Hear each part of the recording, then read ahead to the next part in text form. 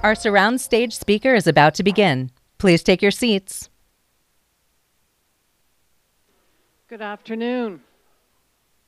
Welcome. I'm Nancy Pollock-Elwand. I'm the Dean of the College of Architecture, Planning, and Landscape Architecture at the University of Arizona. And it is my great pleasure to be introducing Courtney Crosson, architect, researcher, and teacher, and also the director of the Drachman Institute. Now, I should explain what the Drachman Institute is for those who don't come from the University of Arizona and Tucson area. The Drachman actually is a community-based scholarship research institute from the university, within the university, that sits within our college. And it deals with the pressing issues that communities are dealing with in the built environment. So we live in the Sonoran Desert, so our key and most critical pressing issue is water. We know a lot about water and the lack of water in the desert. And the best demonstration of that is that if you come to Tucson, or if you've been, and if you've had this experience, you look at a map and it has the Santa Cruz River on it, this blue line. You go over to the river and you look down and there's no water there.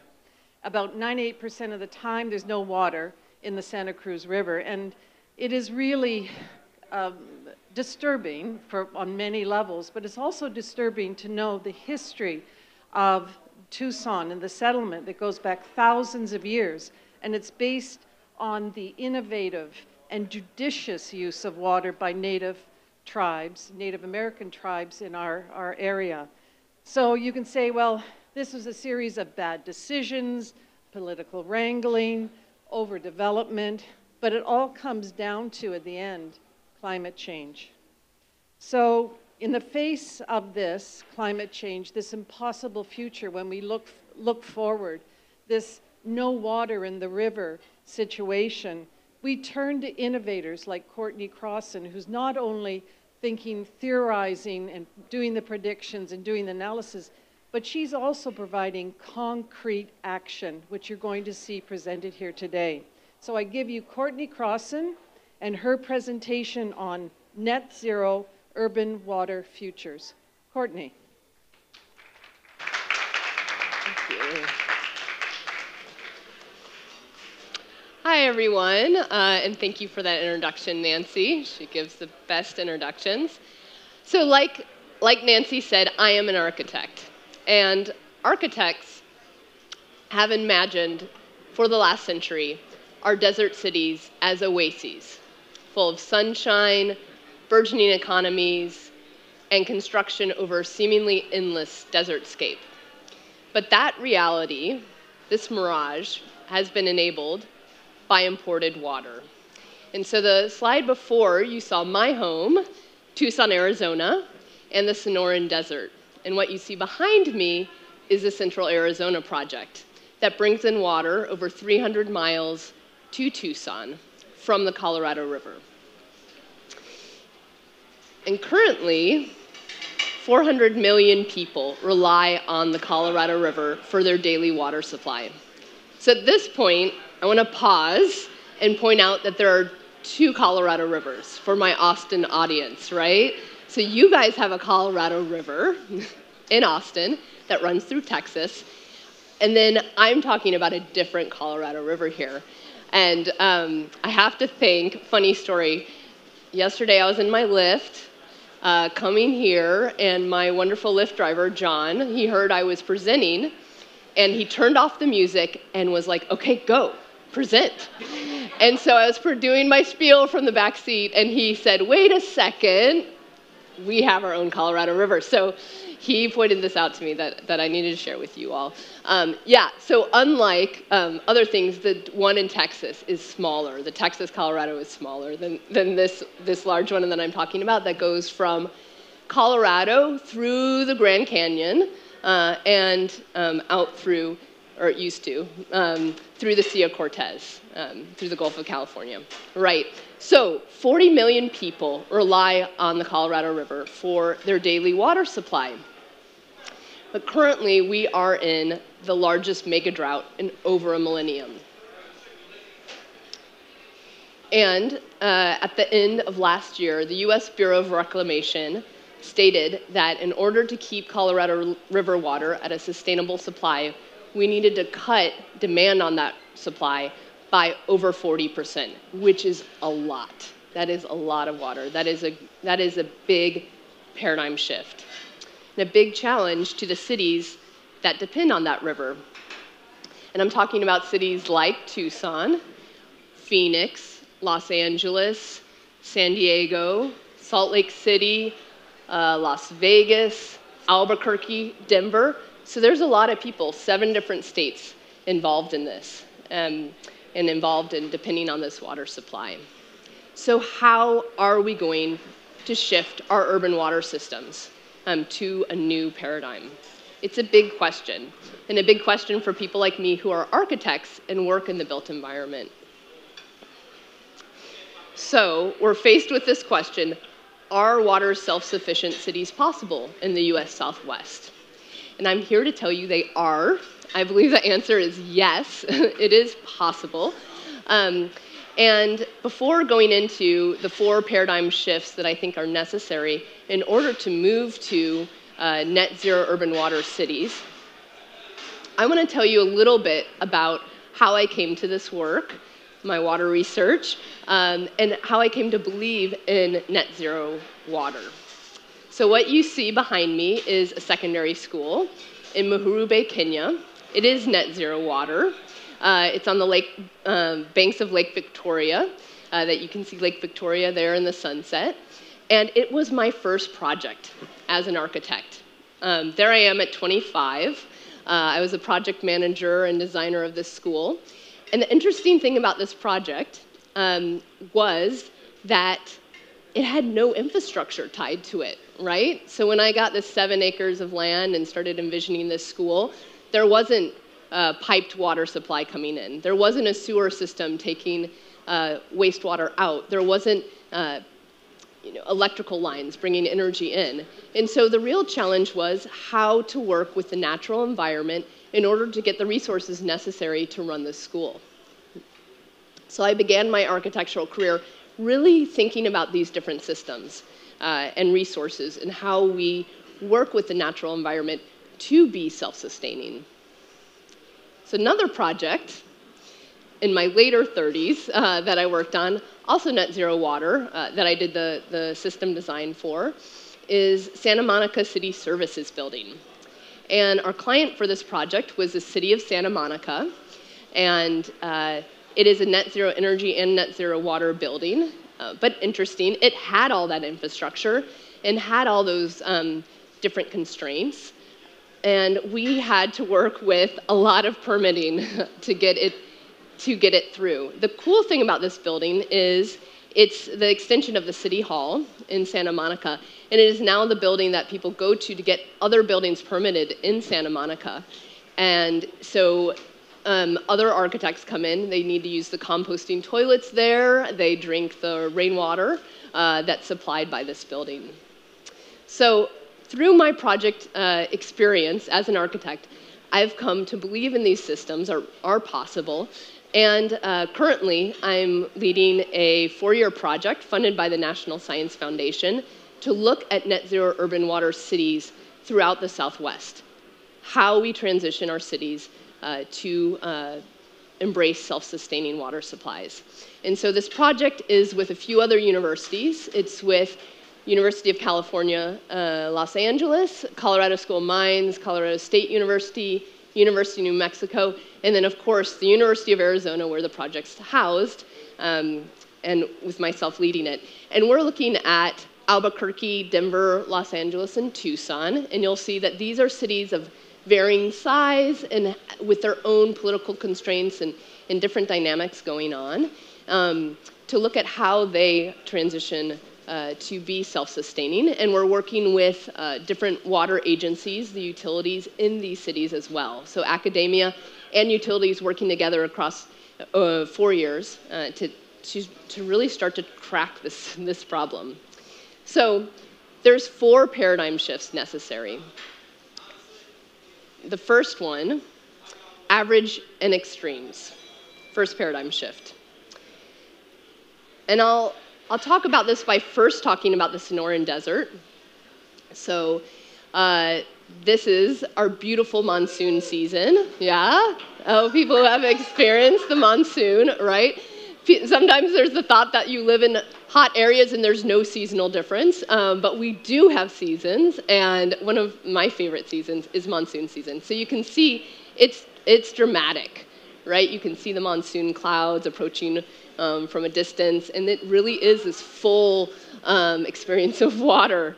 And this is why we have saguaro cacti, for example, in the Sonoran Desert, because they're able to take in a large amount of water, right? That accordion, they fill up. They're fat and happy cacti after a good monsoon rain. But what we're experiencing right now, people who've lived in Tucson a long time know that our monsoon season is changing, right? It's both shifting, so sometimes getting shorter or shifting a little bit, occurring later. And there's also greater extremes. So we're getting longer periods of dryness. Some seasons we're not getting as much of a monsoon rain. In some seasons we're getting a lot of monsoon rain. So under climate change, we're experiencing those differences. Another example you see behind me, this is California. This is Sacramento in January this year. And yeah, this is after an atmospheric river. I hear they're getting one tomorrow as well, so let's pray for our people in California. But this is what happens. They're in a mega drought, technically, but can also experience this, large-scale flooding, right? And you can see how significant it is, right? And so more effects of climate change, right?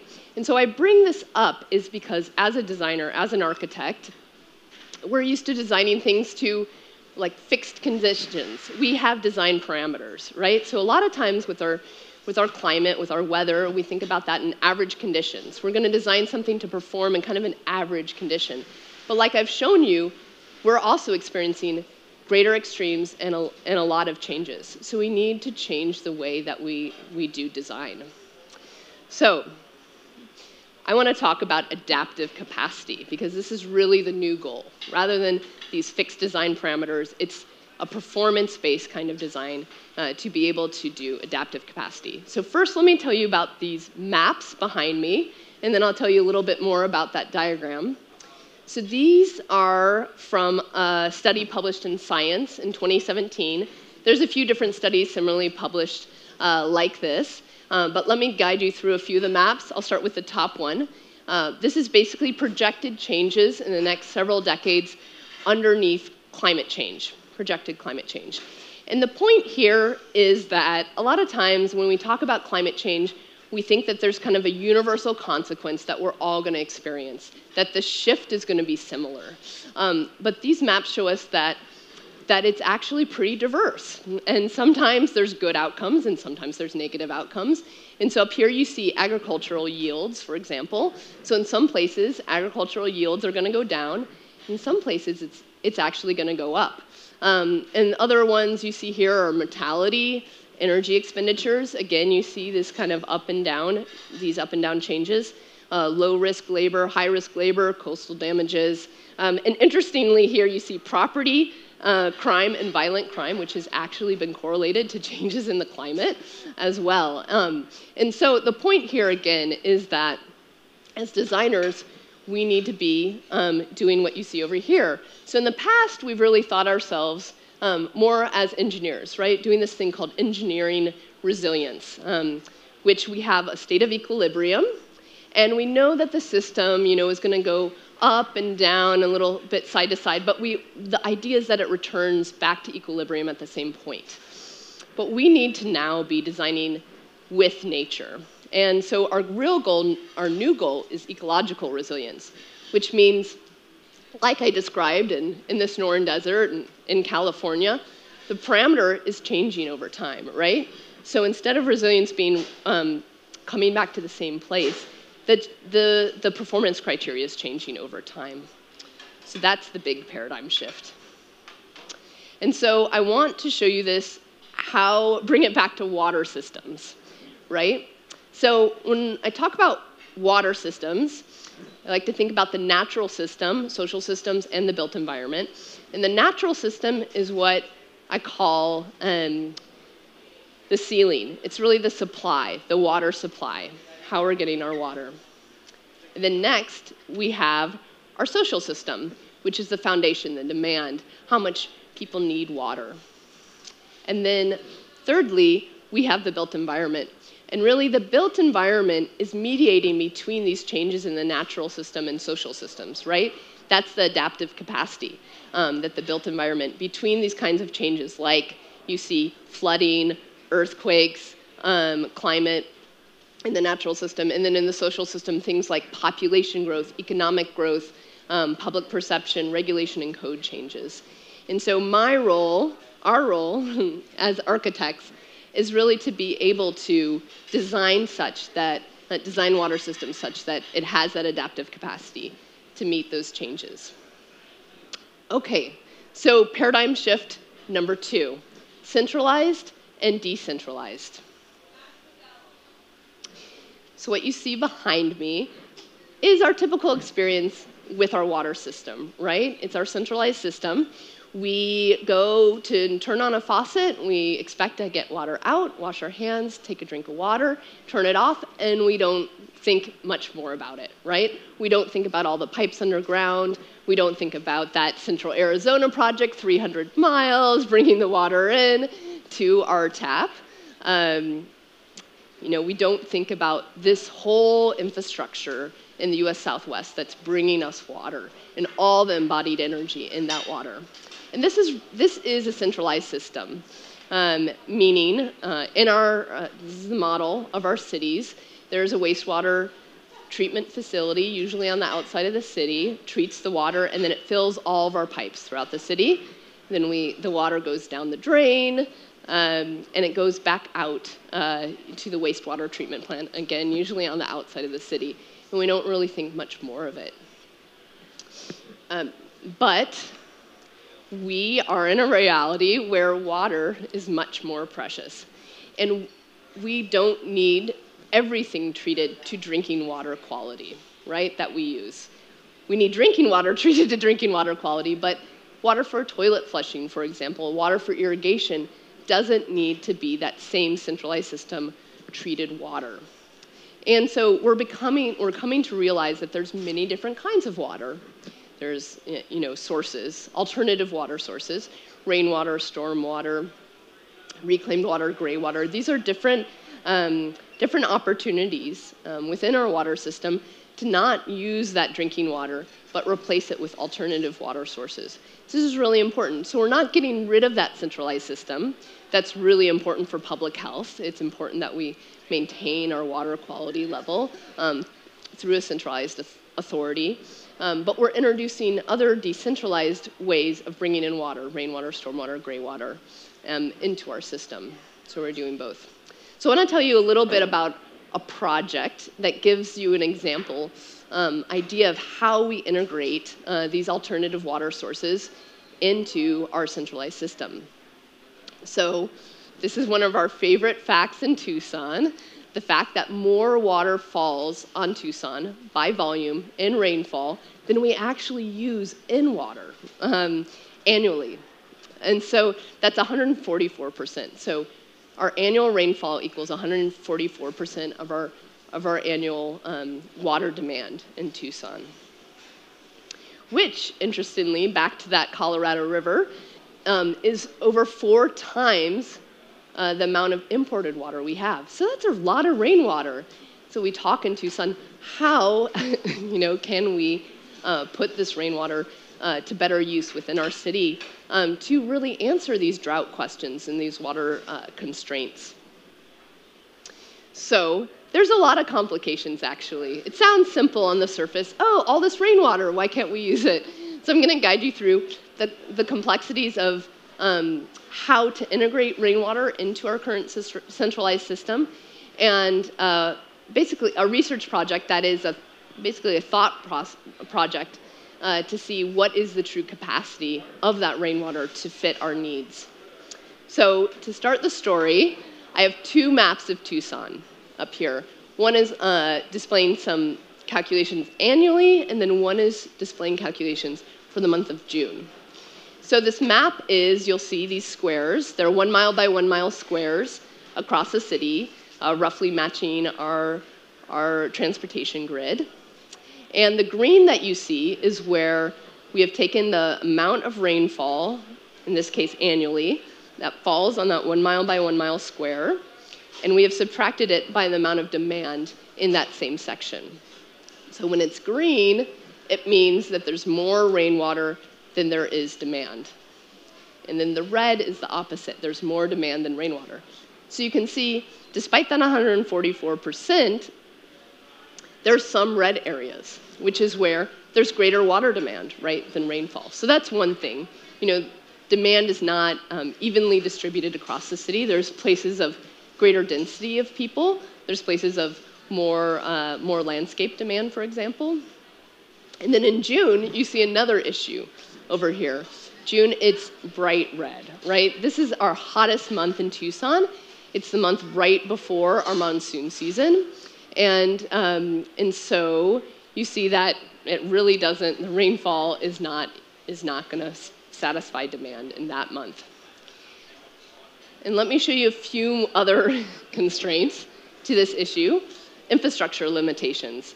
So when I talk about rainwater systems to my students, I talk about it in terms of 3 factors: catchment, conveyance, and storage.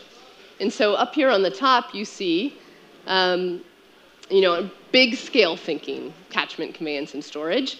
You have the watershed, you have a river, and you have storage in a lake or reservoir.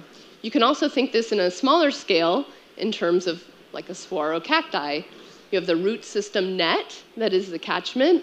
You have the veins of the cacti that are the conveyance, and then you have the storage, that accordion tissue, that swells and shrinks with the amount of water that it has. So in the built environment, you have a roof, you have a pipe, you have a cistern. And so this roof, this is catchment, and it's a limiting factor, right? So all that rain that falls across the city, we can't capture all of that. We can only capture the amount that's falling on the roof.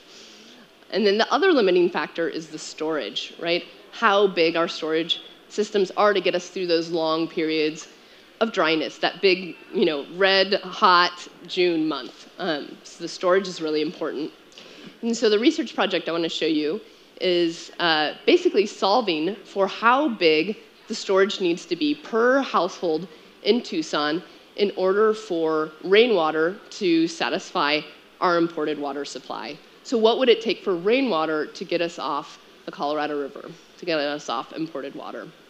And so the solution that we found was 10,000 gallons of storage per household in Tucson, which is about the size of a swimming pool. So it's interesting. So I say this to say that it is possible to integrate these alternative water sources in different ways. And here's the results. Again, the 10,000 gallons is an averaged outcome. But interesting here are the dots. These are our current rainwater adopters throughout the city of Tucson. Tucson Water has a great rebate program. So there are a lot of people in Tucson already using rainwater and integrating it into their household supply.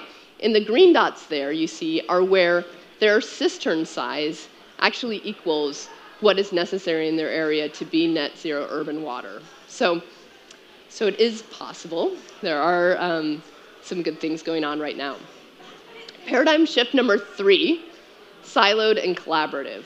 And you see this in a lot of industries, a move towards collaboration and really the importance of collaboration in big problem solving. So here are examples. There's 10 examples of net zero water buildings that currently exist in the United States and throughout the world. These projects exist, they're functioning, and they're doing well. But in all these projects, a common thing in the design process is that they were all very collaborative teams, and early on collaborative. And I think if you saw Ryan Meek's presentation yesterday about Meow Wolf, you'll appreciate this point as well. So 2 examples you can see on either side of me, on the right and the left, about where collaboration was important, and especially for the water system. So on the left over here, you see our beautiful College of Architecture, Planning and Landscape Architecture, CAPLA, at the University of Arizona. This is our garden outside of our building. You can see the building is that screen to the left. The important part of this project is the integration between what's happening inside the building, and what's happening outside the building. So as architects, we're used to receiving projects, and we draw, kind of the building footprint and really deal with the building without thinking that much about the landscape until further on. But for water systems and integrating these alternative water sources, it's really important to think about both early on and how one can benefit the other. And so in this project, we have within the building a giant rainwater cistern that actually spans the whole height of the building from top to bottom. And we capture our rainwater, and then that rainwater is used, if you can see that pipe there, it goes into that pond and creates this beautiful riparian space. People from around campus cite this as their favorite place on campus, and it's really because of the water. It's because of that rainwater collection that's happening in the building. So on the right, you see another example, the Bullitt Center. This is in downtown Seattle, Washington. It's a 7-story Class A office building, and it is net zero water. And they worked with a whole team of people very early on to succeed in this. They brought in code officials from day one. For example, the building has composting toilets on all 7 stories, and that was something that they really needed to work early on with the code officials. The green landscaping that you see growing on the curb, that's all fed through gray water. And again, collaboration was really instrumental in getting this project permitted and built. So the fourth paradigm shift, number 4, technological innovation and social innovation. And this is really important because a lot of times we think these big challenges that we have in society, well, if we just have the technology, right? If we just get if we invent the right thing, it'll all go away. There'll be some silver bullet. Well, I'm here to tell you, for decades, we have had the technology to be net zero urban water. We can be there. We have the technology to have net zero water buildings. But what's inhibiting us largely is this social innovation, right? So it's both public perception, willingness to adopt new technologies, and it's also regulation and how slowly things change over time. And so this is a big paradigm shift, getting these two things aligned. So let me walk you through a couple examples of how this has been a real challenge in net zero water. So what you see behind me is an example of one of the main systems that enables a net zero water building. So this is rainwater to potable, and then from the drinking water to non-potable gray water uses. What you see that are bullseyes, these are basically hurdles that the architect has to figure out a solution to. So it's really time consuming. So it's a system innovation needed, and or a license required, and or appeal to state or local officials, and or operator license required, right? So water's really complicated, regulatory speaking, because it's not just building code and plumbing code, it's public health code, and it's environmental regulation as well. And so there's a lot of conflicting codes that exist and different vocabulary, and navigating this is very time consuming. So again, if you remember Ryan's presentation from yesterday, how he talked about, we really want to spend, as architects, we really want to spend our energy on the design process and the visioning process. But in the end, we end up spending a lot of time here because of the social innovation that's lagging behind. And it costs clients a lot of money to pursue these systems for that reason as well. So I would consider the big change that's necessary in code. Right now, a lot of codes are prescriptive. That means that things are, it has to perform in an X, a certain way. It has to look a certain way and act a certain way. But what code needs to change to, and this goes back to the adaptive capacity point as well is performance-based codes, where we're really telling architects, designers, how things need to perform, and we're leaving it to them to design the solution of how that happens. And a lot of this starts to go away if it's a performance-based code system. Okay, so I'm going to walk you through 3 systems that are necessary for net zero water buildings and tell you about some of the regulatory changes necessary for them. So this, I'm not going to get into this, but this is a diagram of a net zero water building. And so basically, for all those 10 case studies that you saw, they all have these 3 systems: drinking water, recycled water, and wastewater. So first, drinking water. So centralized system, this is a water treatment plant that we normally think about. In net zero water buildings, they're using either sustainable wells or capturing rainwater and using it for potable water. And so I'm going to talk about on a commercial scale. Residential rainwater to potable, the homeowner can take on their own liability, but when we're talking about public water supplies, it's a very different thing. And so the regulatory changes that are necessary, the innovations that are necessary are, for example, right now there's only one building material that is certified to be able to be part of a drinking water system. So we need more materials and we need more certifications for these kinds of systems to exist. Also, right now, in order to go drinking water to potable, it needs to be operated by a certified operator. And there's many different ways of addressing this. In the Santa Monica City Services building, they certainly found their way around it, and other projects as well. And so there needs to be new code avenues to allow for these types of systems. So the second system, recycled water, this is a wastewater treatment plant. And to the other side, we can think about using gray water. We can actually think about, not sending it all the way to the wastewater treatment plant, but using it and infiltrating it locally and using it to grow things, right?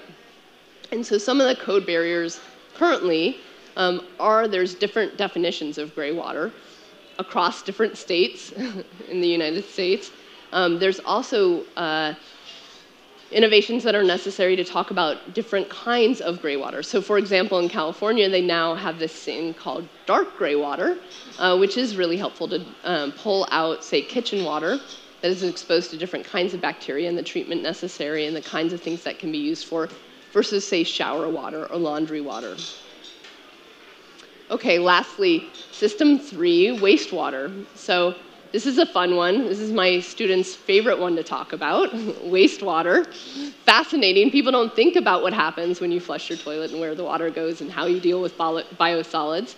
But over here you see typical toilet, and on the right here you see what a composting toilet can look like. They don't have to look like what you experience, when you go to your national park or your favorite trailhead. Those are very nice, but they can also really be odorless and normal-looking toilet kind of experiences, like you saw in the Bullitt Center. That building has that. So a couple regulatory changes necessary to allow for those. One thing is that they don't require a connection to the sewer. In all buildings, usually within a city, there's a stipulation that they need to connect to the sewer system. Well, if a building doesn't need to, there needs to be a way in order for mechanism in order for them not to have to pay those sewer fees in order not to connect to the sewer system. There's also some other opportunities to be developed further. The biosolids and the leachate from those composting toilets, either there needs to be a way to pasteurize that on site and to use that within the site, or another outside company come to once a year collect those biosolids. So I'm going to conclude here. So those are the big 4 paradigm shifts necessary to transition us to net zero urban water future here in the Southwest and elsewhere. And I want to guide you through just some thoughts about how you can go out there and also be part of this future. So first, paradigm shift 1, average and extremes. We can all advocate for design that designs with nature, right? That takes that adaptive capacity into consideration. Next, centralized and decentralized. Gray water systems, rainwater systems. These are things that we can integrate into our own household and into our own businesses. Thirdly, siloed and collaborative. We all depend on water, right? We're all living, we drink it every day, we need it, and we can all participate in our urban water systems and advocate for change. And then lastly, the technological innovation and the social innovation. Perhaps this is the most important in terms of being open to change, right? A lot of the social inhibition is because of public perception and kind of fear and blocks to some of the changes that are necessary. I think we need to live in the new reality that we live in a water-constrained environment and that we need to do things a little differently, and that's going to create changes in the built environment, that's going to create changes in the way that we interact and work with water.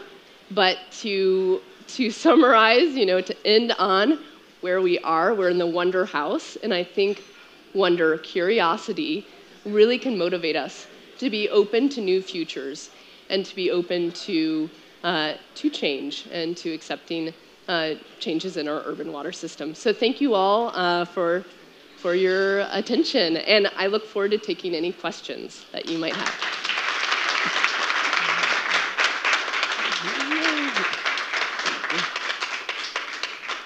Okay, yes. I have a question. That was a great talk. Thank you so much. I'm wondering, when you think about the design of net zero water buildings, how you take the time dimension into account. So thinking a building might last 50, 75, 100 years.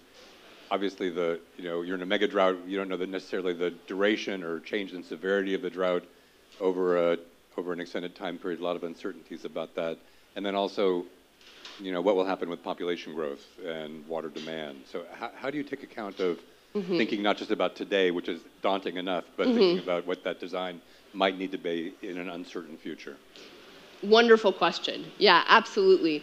And I think that's part of the adaptive capacity thing, like we were talking about. Those parameters are changing both in the social dimension, like you're talking about population, but also this natural system dimension in terms of climate.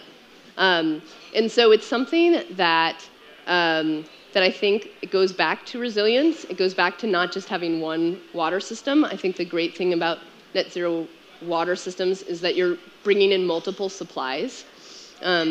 So you have the gray water system where you're getting that shower water, for example, every day on a consistent supply, but then you're also bringing in rainwater and storing it. And you can also think about connecting to district systems. And so you can have resilience between, apartment buildings, residential buildings, and then businesses and so forth. So I think, thinking about it in terms of resilience and diversifying those water supplies is something that's really important. It is also really important to have good data, and this is something that's coming up a lot with architects. We're using 100 years of climate data to design our energy and water systems, and it's just not correct. And so we have to think about either the last 10 years or projective data. So it's really important, yeah.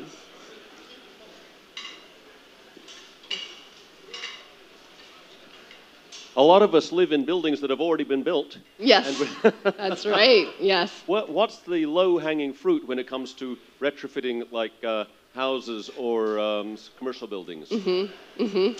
That's great. So one of the things is fixtures. So you'll see, I don't know if you guys know this, but population has gone up, and fortunately our urban water demands have stayed pretty level. And that's because of toilets, of innovations in toilets. We used to have 6-gallon flush toilets. Imagine 6 gallons every time you went to the... So now we have 1.6-gallon toilets, and that's made a big difference. So things like that, just upgrading fixtures, having aerators, shorter showers are great, but we're humans.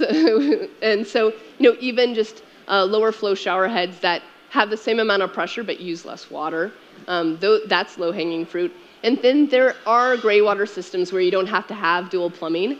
So, for example, laundry water to use in your garden or something like that, to use to irrigate. outside, I think is really important. And then the last thing I'll say is conservation. And this is a big message, I think, for California, Phoenix, Tucson. We're doing a really good job, but no, we could do better.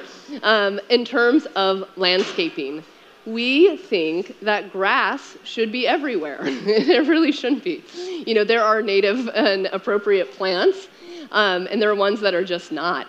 And outdoor landscaping can account for, 40, even up to 60% of water demand. And so just to change that can really change things across our urban landscape. Yeah, so thank you. It's a good point. Hi, thank you so much. This was an incredible talk. Your points about centralizing and decentralizing are really interesting. And when I think going to a decentralized system, I just think of city. I just think of the impact of asking individuals to decentralize versus the city taking action turn to that system. Where do you think the city's role is in that, if any, other than maybe changing codes?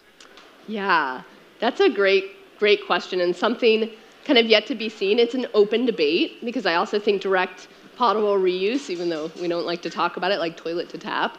But it's a big centralized solution that a lot of cities are going to. It's coming, across the Southwest. So that's one thing. I think there are better centralized solutions. But then in terms of the decentralized things, so I know Tucson Water has rebates for gray water and rainwater, so they can support that innovation and that transition.